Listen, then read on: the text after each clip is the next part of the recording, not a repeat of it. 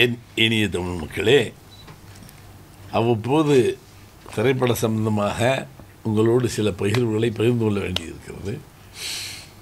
கடந்த 50 ஆண்டு காலத்தில் நான் கடந்து வந்த பாதைகளில் சமீப காலமாக இந்த 10 ஆண்டுகளில் இளைஞர்கள் மிக முனைப்போடும் ஒரு உத்வேகத்தோடும் மிக அற்புதமாக வளர்ந்து கொண்டிருக்கிறார்கள். எனக்கு என்ன ஒரு கவலை இருந்துச்சு, முதல்ல ஊடகங்கள் இவ்வளவு பிரமாதமாக எங்கள் காலங்களில் அப்படி இல்லை. நீங்கள் ரொம்ப செய்திகளை உலகம் முழுவதும் இப்போ நான் பேசி முடித்து 10 கூட கனடாவில் பார்த்துட்டு இருப்போம். அந்த அளவுக்கு பிரம்மாண்டமாக ஊடக வளர்ச்சியும் வலைதளங்களும் ரொம்ப வித்தியாசமாக வந்திருக்கீங்க. உங்களுடைய பொறுப்பு தான் அதில் ஜாஸ்தி. ஏன்னா செய்திகளை ஒரு தமிழகம் ஒரு சின்ன விரிந்து பறந்த தமிழகம் மறந்து போய் சின்ன தமிழகம் ஆகிடுச்சு. இப்போவும் இங்கேருந்து செய்திகள் போகும்போது அவர்கள் நம் மீது மிக ஒரு பிடிப்போடு இருக்கணும், உலக தமிழர்கள் தான். அந்த அளவுக்கு பார்க்கும்போது எனக்கு கொஞ்சம் வருத்தம் இருந்து, ரொம்ப தமிழினுடைய அடையாளங்களை தொலைத்து கொண்டு இருக்கிறோமோ சில சினிமாக்களில். ஏன்னா ஒரு வளர்ச்சியில் நம்மளுடைய மேலை நாட்டு இது நம்மளை ரொம்ப பாதிக்கும். இருந்தால் கூட அடிப்படையில் நம்முடைய மொழி இனம் அந்த கலாச்சாரத்தை விட்டு கொடுக்க மாட்டோம். சினிமாவே நம்மது இல்லை, அவன் கண்டுபிடிச்சது. பட் அதில் கூட நம்முடைய கலாச்சாரத்தை நம்ம கட்டி காத்துட்ருக்கோம். அதில் கொஞ்சம் அந்த அதெல்லாம் இல்லாமல் கார்மில்னா எனக்கு ஆச்சரியமாக இருக்குது. என்னென்னா நான் ஏதோ இப்போ அதை பின்னோக்கி போகிறேன்னு சொல்லாதீங்க, என்னுடைய மண்வாசனை படம் பார்த்த மாதிரி ஒரு ஃபீல் இருந்தது. பரவாயில்லையே, கலாச்சாரத்தை கட்டி கேட்கறதுக்கு ஒருத்தர் இருக்கானே. அப்புறம் தான் விசாரித்தேன் யார் என்னான்னு. அது இந்த மெசேஜ் தான் இதில் ரொம்ப இம்பார்ட்டன்ட். சமூக பொறுப்பு வேணும், பயம் இருக்கக்கூடாது. ஒரு கருத்தை சொல்லும் பொழுது பயந்தோம்னா கஷ்டம். இதில் பெட்டிக்கடை வித்தவுட் ஜிஎஸ்டின்னு போட்டு எனக்கு பெட்டிக்கடைன்னா எனக்கு இந்த குருமாவுக்கு நான் பெட்டிக்கடை வச்சு கொடுத்துருப்பேன் 16 பெட்டிக்கடை என்பதும் சைக்கிள் நம்முடைய அந்த பெட்டிக்கடையிலே நம்ம வாசம். பெட்டிக்கடை வச்சுருக்காங்க, யார் மாரிமுத்து பெட்டிக்கடை வச்சுருக்காங்க. அது நம்முடைய கலாச்சாரத்துக்கு சேர்ந்தது. பெரிய ஹோட்டல் வச்சுருக்கோன்னு சொல்கிறது இல்லை. அருவா எடுத்துகிட்டு இதுக்கு போயிருக்கா அந்த மாதிரி நாங்கள் அதில் ஒரு சின்ன இன்ட்ரெஸ்ட் இருந்தது. ஸோ இவன் இனத்தையும் மொழியும் காக்கிறதுக்கான ஒரு ஆள் போல் இருக்குது அப்படின்னு நினச்சேன். அப்புறம் தான் இருந்தது இவனும் தேச விரோத சக்திகள் மாதிரி ஏன்னா எவனொருவன் மொழிக்காகவும் இனத்துக்காகவும் தன்மானத்துக்காகவும் போராடுறேன்னா அவனையெல்லாம் தேச விரோதின்னு ஒரு முத்திரை குத்த ஆரம்பிச்சிட்டாங்க. அதை மீறி தைரியமாக அற்புதமாக படம் பண்ணுங்க. முழு படம் பார்த்த திருப்தி எனக்கு இந்த சாங்லேயும் சில சீன்கள்லேயும் இருந்தது. ரொம்ப அற்புதம். மண் வாசனை மாறலை. அதுக்காண்டி இதே இன்னும் வேறு விதமான திறமைகள் இருக்கும். ஒரு தர்மம் இருக்குது நமக்கு, எழுத்தாளனுக்கும். ஒரு சோசியல் மீடியாவில் நாம் ஒரு இடத்துல உட்காரும்போது எனக்குன்னு ஒரு தர்மம் இருக்கணும். ஏன்னா நான் பிறந்த பூமிக்கு நான் என்னை தொலைச்சிக்கிறாத என்னென்ன இருக்கோ அந்த அடையாளங்களை சொல்லணும். ரொம்ப அற்புதமான தமிழின் அடையாளங்களை சொல்லியிருக்கேன். ஹீரோ அந்த பையன் நல்ல வேலை கதைன்னா அந்த காலங்களில் அழகாக இருப்பான். நான் தான் அதை கொஞ்சம் மாத்திரம் தான் சொல்லுவாங்க. ஹீரோவுக்கு பெரிய அந்த அடையாளம் தேவையில்லை, பொண்ணுங்க விட்டு தான் இந்த அழகாக போடுவேன், பையங்களை எப்படியும் கண்டதுமாக போட்டுருவேன். ஏன்னா அவன் தான் நம்முடைய மண்ணுடைய மூஞ்சிக்கு அப்படி தான் இருக்கான். இப்போ பாராஜ் ரொம்ப அழகாக இருக்க முடியும், இப்படி தான் இருப்பாங்க தமிழை. அதில் ஹீரோவை ரொம்ப நேச்சுரலாக இருக்கும். பொண்ணை கூட கொஞ்சம் அழகுபடுத்தியிருந்தாங்க. பையன் ரொம்ப பிரமாதமாக இருந்தான். சமுத்திரக்கனி ஏன் நம்ம ஏற்றுக்கிறோம்? சமுத்திரக்கனி நம்ம ஆளுன்னு தெரியுது மூஞ்சிலேயே. அவனுடைய சமீப காலமாக சமுத்திரக்கனி ஒரு சினிமாவுக்கு வந்தோம், சம்பாதிச்சோம், பிரமாதமாக இருந்தது இல்லாமல் சமூக பொறுப்புள்ள கருத்துக்கள் உள்ள படங்களில் நடிக்கிறான். அதுதான் எனக்கு ரொம்ப பிடிச்சது கனிகிட்ட. ஏன்னா அவன் ஹைட்டுக்கு அதுக்கு ரொம்ப எனக்கு I love this man like any. ஏன்னா எங்கேயோ இருந்து ஒரு டைரக்ஷன் ஆகி அப்படியே நடிக்க ஆரம்பித்து அதுலேயும் ரொம்ப பிஸி, வெரி பிஸியஸ்ட் மேன் இன்றைக்கி. அதில் நம்ம ரொம்ப சந்தோஷம். லேட்டாக ரொம்ப மன்னிப்பெல்லாம் கேட்டார், தேவையில்லை. இந்த டிராஃபிக்கில் நீ சேர்ந்ததே பெரிய விஷயம். நமக்கு 1000 வருஷமான தொழில்கள் இருக்குது. இதையெல்லாம் மீறி உங்களை ஏமாற்றிடக்கூடாதுன்னு நேரம் வந்துட்டான். Hats off to him. இசையமைப்பாளர் பற்றி சொல்லணும். மரியா மனோகர். இனிமேல் தான் அவர் பேரை மெயினில் வைக்கணும். மேலை நாட்டு வாத்தியங்களுடைய இல்லையா பாதிப்பு இருக்கலாம், அதுவே நம்ம முங்கிடக்கூடாது. சில நேரம் பாட்டினுடைய அர்த்தங்களே புரிவதில்லை. மன்னிக்க, நான் சினிமாவில் தான் இருக்கேன், ஜகமாக ஒரு சிவமான என்ன சொல்கிறாங்கன்னு கேட்க வேண்டியது. ஒரு தமிழ் பாட்டு இல்லையா, சைனீஸ் மாதிரி இருக்குன்னு டாடி இல்லை டாடின்னுவா என் பையன். அப்படியா, கொஞ்சம் நல்லா கேட்டு போகும். ஆத்தூர் கிச்சடி சம்பா பார்த்து விதைச்சு நம்ம தெளிவாக தெரிஞ்சு வரிகள். இதில் வரிகளை அழகாக எழுதியிருக்கார் கவிஞர். பார்த்தேன், அவன் ஒரு பெரிய என் காலை பாருங்கள், கவிஞர் மாதிரி தெரியல. அந்த காலத்தில் கவிஞர்லாம் ஸ்ரீலாம் கண்ணாடி போட்டு சோல்னா பை போட்டு இதெல்லாம் இப்போ அதுக்கெல்லாம் இல்லை. அறிவுக்கு அடையாளங்கள் இது, அறிவாளிகளுக்கு தெரிசணும். ஏன்னா இங்கெல்லாம் சோல்னா பேக் போட்டு தாடி கொஞ்சம் வளர்த்து கண்ணாடி போட்டு அப்படி வந்தால் தான் கலைஞன் மாதிரியே பண்ணுவாங்க. அப்படியே ஒரு சிறப்பு இருந்தது. அதெல்லாம் மாற்றி அனுப்பிச்சாச்சு சமீப காலத்தில். அதில் ஹேட்ஸ் அப் டு ஹிம். அவன் 600 பாடல்கள் மேலே எழுதியிருக்கான். பாடல்கள் அத்தனை ரொம்ப எங்கள் மண் வாசனை வீசுது. எனக்கு என்னென்னா, நான் பெரிய கலாசாலையில் படிக்கல, இந்த மண்ணை படித்து மக்களை படித்து இப்படி வந்துட்டோமா. ஸோ இது மேலே எனக்கு பெரிய ஈர்ப்பு. இது இல்லைன்னு நான் இன்றைக்கி மேரேஜ் இங்கே உட்காந்துருக்கவே முடியாது. வெறுமனே நான் ஐடியில் போய் படிச்சுட்டு அங்கே போய் படிச்சுட்டு ஐடி ஆஃபீஸில் வேலை பார்த்துட்டு வந்தவன் இல்லை. So I love this soil, I love this long. அதை கூட இங்கிலீஷில் சொல்லி நீங்கள் கேட்டக்கூடாது, அது ஒரு சின்ன பாதிப்பு. ரொம்ப அதை ரொம்ப அற்புதமாக பண்ணியிருக்காங்க. தயாரிப்பாளர் உண்மையிலே பாராட்டப்பட வேண்டியது.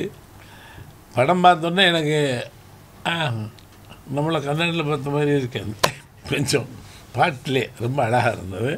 சில சீன்கள்லாம் நிச்சயமாக புரட்சிகரமாக பண்ணியிருப்பாங்க. ஏன்னா பெட்டிக்கடை வித்தவுட் ஜிஎஸ்டின் போது விவகாரத்துக்கு நீ வரணும், எனக்கு என்ன சந்திக்க போகிறே எனக்கு தெரியல. பொட்டிக்கு நம்ம வியாபாரம் மேலைநாட்டு நம்ம பேண்ட் ஷர்ட்டு நம்ம போட்டோம், அவன் கொடுத்ததான் நான் இல்லைன்னு சொல்லலை.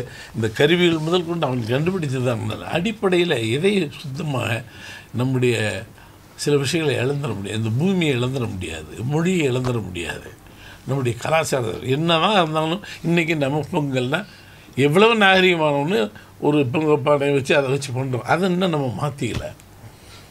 விளக்கேற்றி வைக்கணும். விளக்குங்கிறது அதை மாதிரி என்ன நாகரிகம் வந்தாலும் கூட நம்மளுக்கு தொலைச்சிடல. நான் பிரம்மா சட்டை போட்டுருவேன், ஜீன்ஸ் போட்டுருவேன். பட் என்னுடைய அடிப்படையை நான் எங்கள் அம்மா மேலே வச்ச பாசத்தையும் என் அப்பா மேலே வச்சதையும் நான் இழந்துட முடியாது. அது மாதிரி இந்த மண் மேலே வச்சதையும் மொழி மேலே வச்சதையும் நம்ம இழந்துட முடியாது.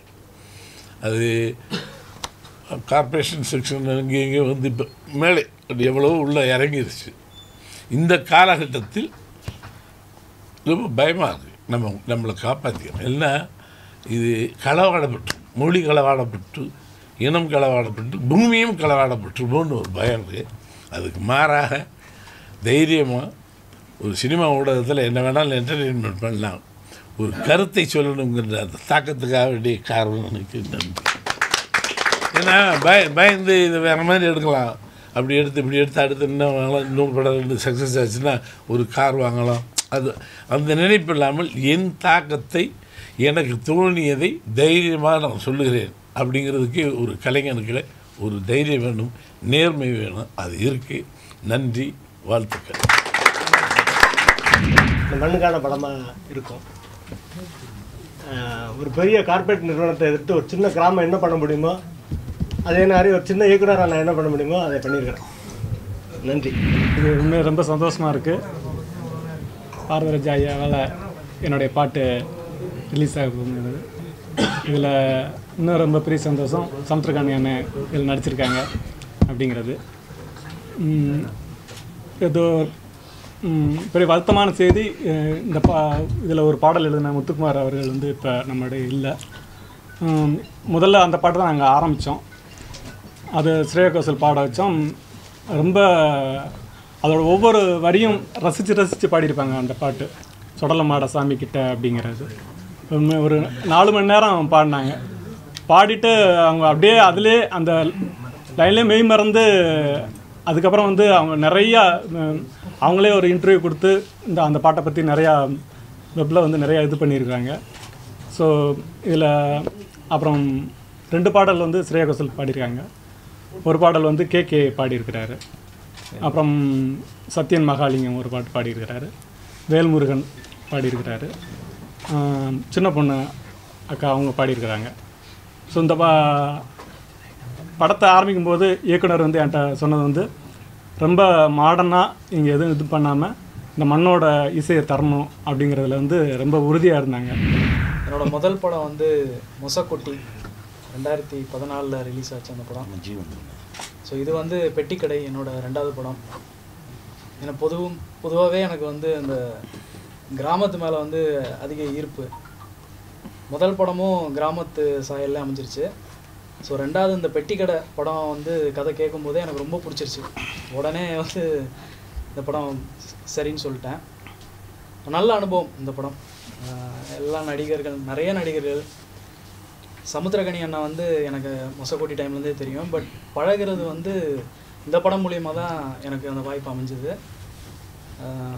நிறைய விஷயங்கள் பார்க்கும்போது அவர்கிட்ட வந்து நிறைய விஷயங்கள் நான் கற்றுக்கிட்டேன் ஷூட்டிங் ஸ்பாட்டில். ஸோ மிகப்பெரிய அனுபவம் இந்த படம். ஸோ ஒரு நல்ல ஒரு மெசேஜ் இருக்குது இந்த படத்தில். ஸோ அது சொன்னால் சஸ்பென்ஸ் போயிடும். நீங்கள் படத்தில் பார்த்தீங்கன்னா நல்லாயிருக்கும். ஸோ எல்லோரும் வந்து உங்கள் வேல்யூபிள் டைம் இங்கே வந்தது வந்து எனக்கு ரொம்ப சந்தோஷம். இந்த அரங்கத்தில் எங்கள் அண்ணன் வந்து மிகவும் மதிக்கக்கூடிய எனக்கு 64 அகவை. ஆனால் நமது இயக்குனர் இமயம் என்று போற்றக்கூடிய ஐயாவுடைய அரங்கத்தில் இந்த நிகழ்ச்சி வாய்ப்பாக அமைந்திருக்கிறது. அதனால் கார்வண்ணன் மிகச்சிறிய குமுகாய போர்வண்ணனாக திகழ்கிறார். தூய தனித்தமிழில் எழுதுவது என்னுடைய வழக்கம். அதனால் பாவாணருடைய கொள்கை அது எனக்கு. அதனால் அந்த திரைப்படத்தில் போகிறதுக்கு அண்ணன் சமுத்திரக்கனி அண்ணன் கூட வாய்ப்பு கொடுத்தாங்க, மணிமாறன் சேர்ந்து. அது பிறமொழி கலக்காமல் எழுதுறதுன்றது கொள்கையாக இருக்குது. கிட்டத்தட்ட தமிழின விடுதலைக்காக 300 பாடல் எழுதியிருக்கேன். அதே மாதிரி இந்த திரைத்துறையில் வந்து எனக்கு முதலாக இந்த வாய்ப்பை வந்து என்னுடைய மருமகன் சொல்லக்கூடிய பெருமைக்குரிய கார்வண்ணன் எனக்கு வாய்ப்பு கொடுத்துருக்காரு. அயற்சொல் கலவாமல் எழுதியிருக்கேன். அந்த ஒரு பாட்டு எழுதுனா கூட எனக்கு பெருமையாக கருதுகிறேன். ஏன்னா இந்த படம் வந்து ஒரு போர்க்குணத்தன்மையாக இருக்குது. அது சிவனுக்கு என் குணத்தான்வாங்க. சிவன் இருக்கான இல்லைன்றது அடுத்த கட்டம். ஆனால் என் குணம்ன்றது தன்மயமாதல்.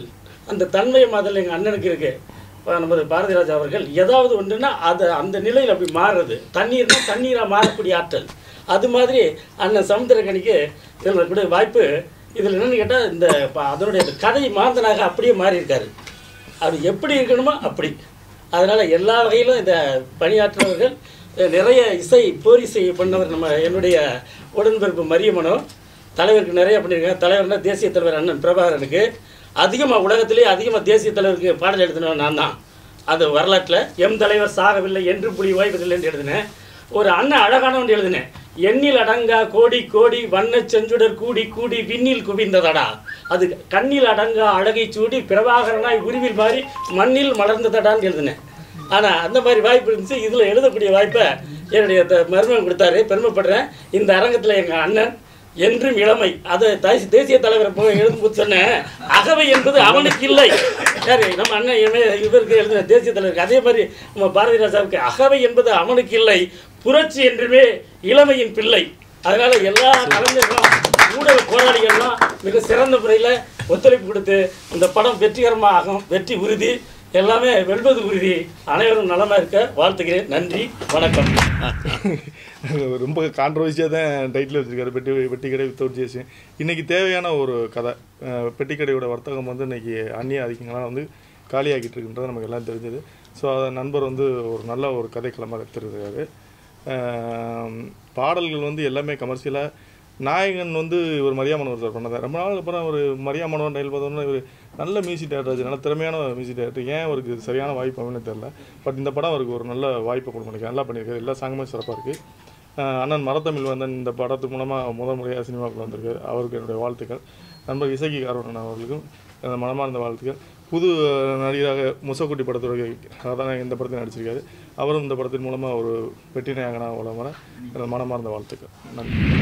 நல்ல அனுபவம், ஒரு நல்ல விஷயம், நம்ம கடந்து போன விஷயம், நமக்கு என்ன அப்படின்னு சொல்லி விட்டுட்டு போகிற விஷயம், இது எல்லாத்தையும் எடுத்து வச்சுருக்காரு. இதெல்லாம் எங்கெங்கே அடிக்கும், யார் யாரை பாதிக்கும், அடுத்த தலைமுறை என்ன ஆகும் அப்படின்ற பேசுகிற ஒரு சினிமா ரொம்ப நல்லா வந்திருக்கு. அண்ணன் கார்வண்ணனை பற்றி சொல்லணும். ரொம்ப எளிமையான ஒரு மனிதர். அதாவது இளங்கன்று பயமறியாத மாதிரி அவர் வந்து பயமே இருக்காது. திடீர்னு ஒரு நாள் வந்தார்ப்பா, வந்துட்டு சர்க்காரோட ரிலீஸ் பண்ணிடலான்னு நினைக்கிறேன் அப்படின்னு. போக வந்து தள்ளி விட்டணும், அதுக்குன்னு ஒரு தேதி இருக்கணும், நமக்கு ஒரு தேதி கிடைக்கும், அதில் பண்ணிக்கோ போக அப்படின்னு. இப்போது 9ஆம் தேதி 10ஆம் தேதி அப்படின்ற மாதிரி சொன்னாங்க. நான் சரி அப்படின்னு. இப்போ திடீர்னு இன்றைக்கி தான் எனக்கு சொன்னாங்க இன்றைக்கி சாயந்தரம் வந்துருங்க அப்படின்னு. இருங்கப்பா அதனால தான் கொஞ்சம் தாமதம் ஆகிடுச்சு, தயவு செஞ்சு மன்னிச்சுக்க வேணாம். ரொம்ப நல்ல ஒரு பதிவு, நம்ம எல்லோருக்கும் தேவையான ஒரு பதிவு.